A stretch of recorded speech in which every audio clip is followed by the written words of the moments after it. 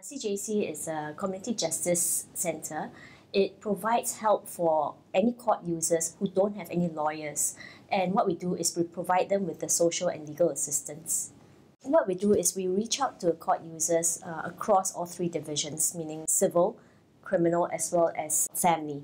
And what we do is we provide support in terms of giving them information in terms of how the court processes and procedures are. Because a lot of people, they don't know how it works. And especially if you don't have a lawyer, then sometimes in order to navigate through the system, simple things like if you want to apply for divorce, how do you go about doing it? What's the paperwork required? If you're going through a criminal case, or if your family member has been charged in court and you have to, say for example, pay for bail, or bail is extended, things like that. So we will explain to them what it means. What we do is we provide that service in terms of the information within CJC's help services, which we have over at the State Courts building and the Family Court.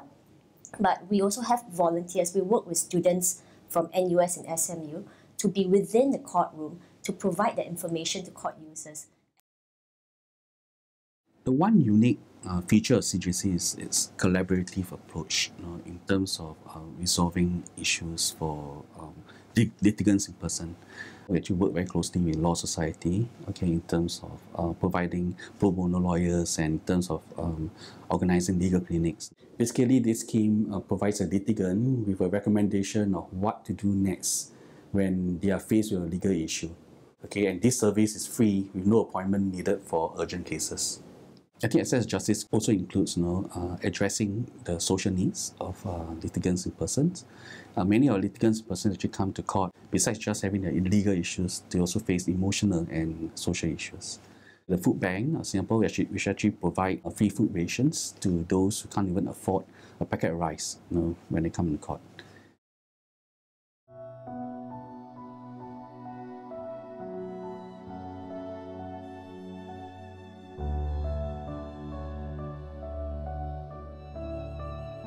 Currently, I'm not working, I'm staying at home. Actually, I got a son who's 8 years old, studying primary 2, struggling to look for a job actually for past 1 year plus, because due to my family issues and all that. 9 years I live with my husband. Initially, it's a love marriage actually, The part I find out he's not only alcohol, he's also a womanizer.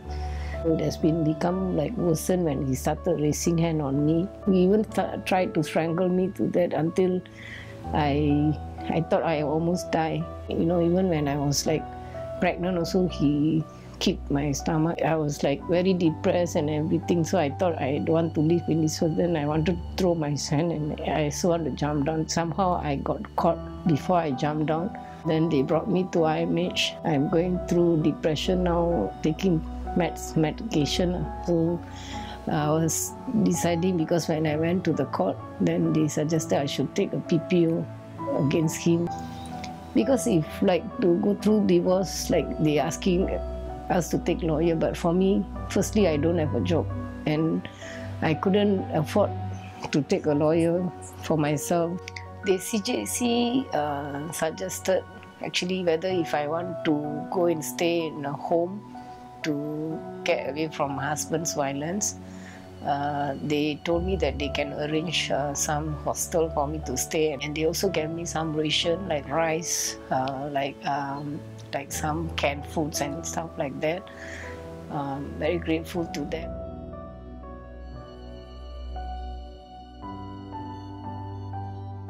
我现在卖报纸是有卖有签，没卖没有签的，一天拿10块。4本有帮我开单，我才能够去做。起初我是很难在那边独立，大家不认识我，所以我用我自己的真诚跟他们讲，我的眼睛看不到，他们很热心的帮我买。那么在那边工作，我也相当快乐，因为很多人了解我们这个残疾人工作真的很辛苦。我在2006年6月的时候，突然间我走到一半，我整个人软。 跪下来，弯在地上，痛到我流汗。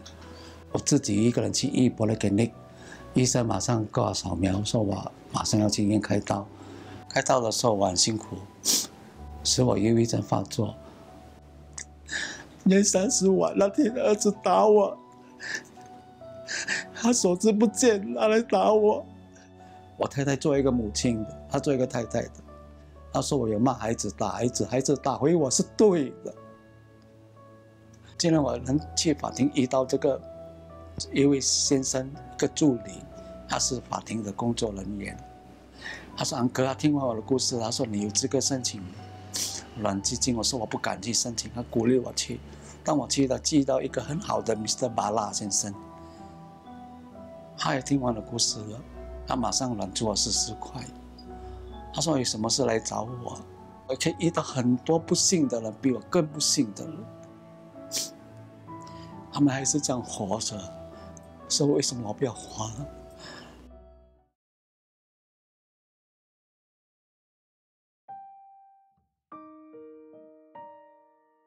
I'm a single mom of 4 kids.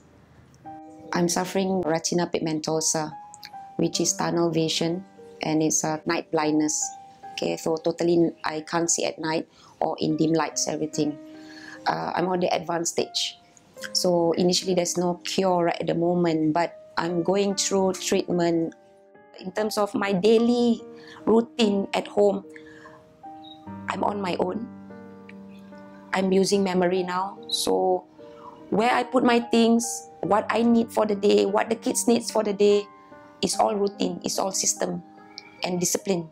I was married for 7 years. It kinds of, to me, is a very bad marriage I had. Kids go to school when he got money. Kids don't go to school, drop out when he got no money. We eat when he got money, we don't eat when he got no money.